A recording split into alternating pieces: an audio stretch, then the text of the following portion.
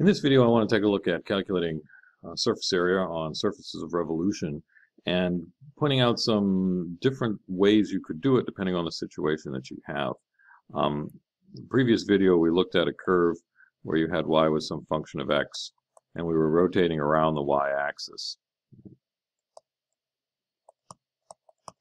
In that case, the x value was used as the radius. And ds we used as the square root of 1 plus dy dx squared, right? 1 plus the derivative squared times dx. Now, arc length uses this same, this is a little bit of arc length, right? So it uses the same formula. And we saw there that it was just as easy to do arc length with respect to x or calculate it with respect to y, depending on how the function was given. So if you had this function here, but had it in terms of x as a function of y, and you're still rotating around the y-axis, right? So you've got now x is a function of y, so it might look something like this. And you're rotating still around the y-axis. Well, you're generating a lampshade here, whatever, and you're trying to find the surface area. Well, it's still a matter of take each little bit of line segment, each little bit of curve, turn it into a line segment, rotate that around to generate one of those whatever those are, frustrums. Anyway, just the edge, a little strip of cone, right? In that case, the radius is still horizontal. You need a 2 pi times that x, which we had up here, right? So now the x is still the radius, but everything is going to be written in terms of y.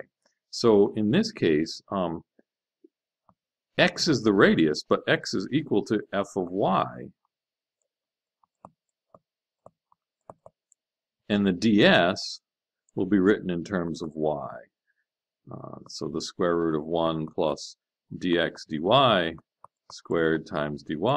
So my surface area integral now looks like, and this is going to be, let's say, from c to d in the y direction, of 2 pi times x, but x is here f of y, times the square root of 1 plus dx dy squared. dy. It's still 2 pi times a radius times a little bit of arc length. It's just a matter of how is that radius expressed. Is it expressed in terms of x, which it would have been up here, right? The surface area on that one was the integral from a to b of 2 pi x times the square root of 1 plus dy dx squared dx. The radius is x, the radius down here is still x, but x is written as a function of y, and we're doing this integral with respect to y here, where that one was done with respect to x. Arc length in terms of x, or arc length in terms of y. Okay? Likewise, you could rotate around the x-axis. So let's take a look now at rotating around the x-axis. It's the same idea. I'll start off with y is some function of x between a and b. You're going to rotate around the x-axis now. So it looks like this. Okay. I'm not generating a volume. I'm not taking this region and rotating it to generate the volume. I'm just taking the curve itself to generate a surface, and I'm looking for the surface area. Just like before, the curve is cut up into a bunch of little line segments. Each line segment gets rotated around to generate a little conical strip here. And you're looking for the surface area of that strip, and then add them all up. So in this case, the radius of the strip now is a vertical thing. That radius is up and down. That's the y spot right there. So when I look at the area of that thing, it's going to be 2 pi times a radius to get the circumference going around, but the radius now is not x, the radius is y. So 2 pi times y, there's a question of how am I going to do the arc length? Is the arc length going to be the square root of 1 plus, and in this case, since I have y as a function of x, I want the derivative of that. So 1 plus dy dx squared dx. So this integral is going to be in terms of x. So I need the radius in terms of x. Well, the radius in terms of x is y. Y is f of x. Integrate from a to b, right? That's the surface area. Still, 2 pi times the radius times a little bit of arc length, but that radius now is the y value.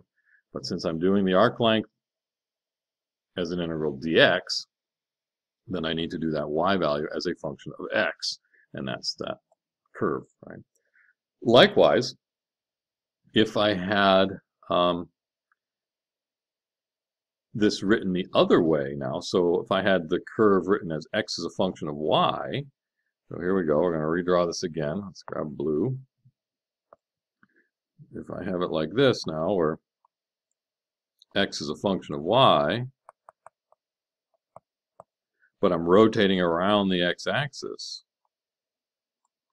right, like this, right, generating whatever that generates.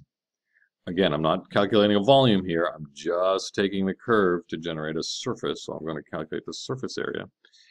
Each little line segment gets rotated, you know, the curve is cut up in a bunch of line segments. Each line segment gets rotated around to generate a little conical strip.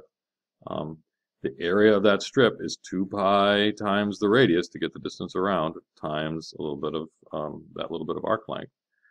So now with the, sorry, this is from C to D here. With x written as a function of y, it's going to probably be easier to calculate the arc length as 1 plus dx dy squared dy. So this whole integral is now in terms of y, so from C to D on the y-axis. But I need 2 pi times a radius, 2 pi. Now the radius is still this vertical thing here. That's a y value right here, minus the y value there, but that's 0. So I need the y value as a function of y. Well, that's just y. This integral here and this integral here are really the same thing. 2 pi times the y value times a bit of arc length. This one's written with everything in terms of x, so the y value has to be written in terms of that function of x. Here, this is written in as a function of y, so the y value as a function of y is just y.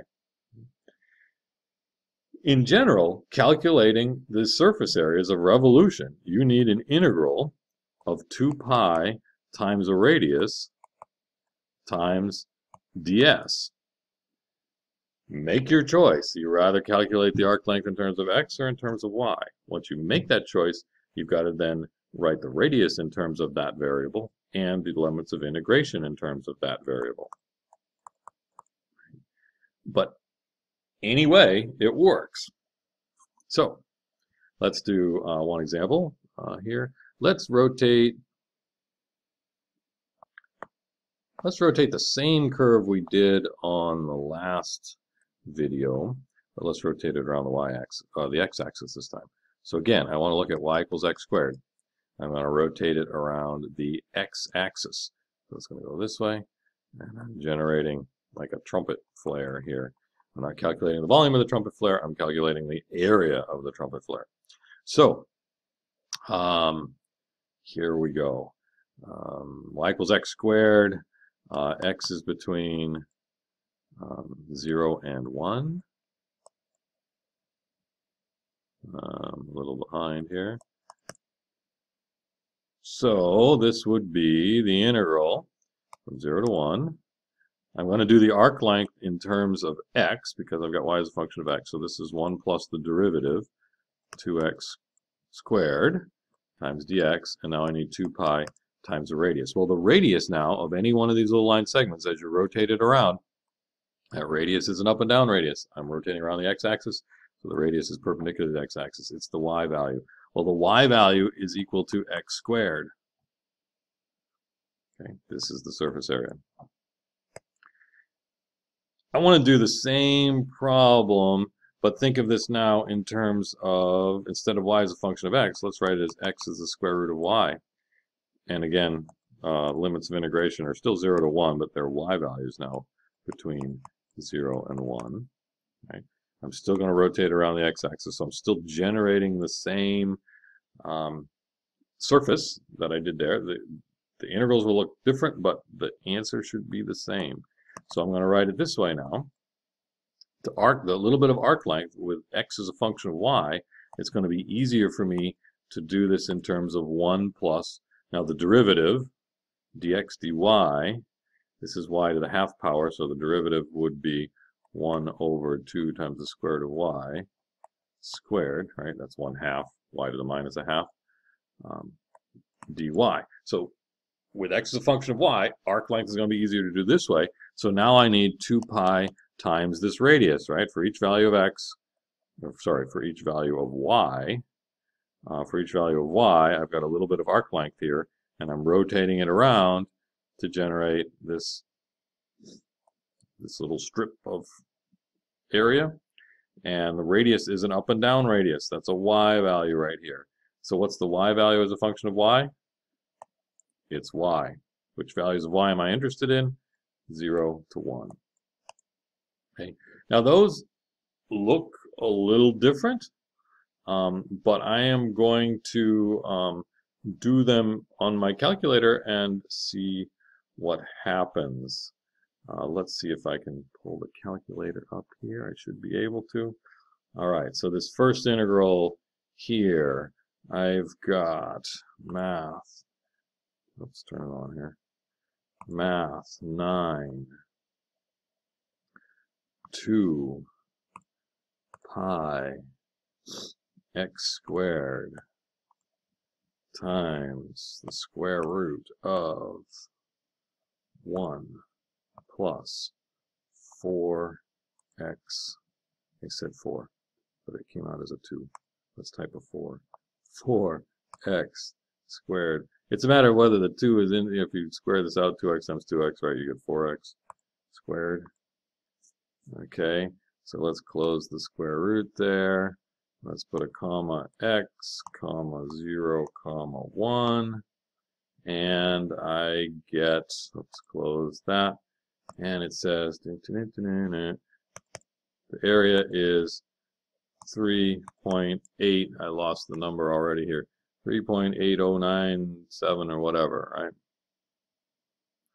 3.8097 and some change. Now let's try this one down here. I'm going to type that in. I really want you to see what the calculator does as I do this, because sometimes there's, you know, 2 different ways to do this, and although both the answers should be the same, the calculator actually is going to have an easier time doing this one than that one. But let's take a look and see what happens. So let's look at math function int. So math 9, 2 pi y. Oh, I'm just going to use x just because it's easier on my calculator. 2 pi x times the square root of 1 plus. So this is going to be 1 divided by 4 divided by y, but I'm just using an x. Close the square root, and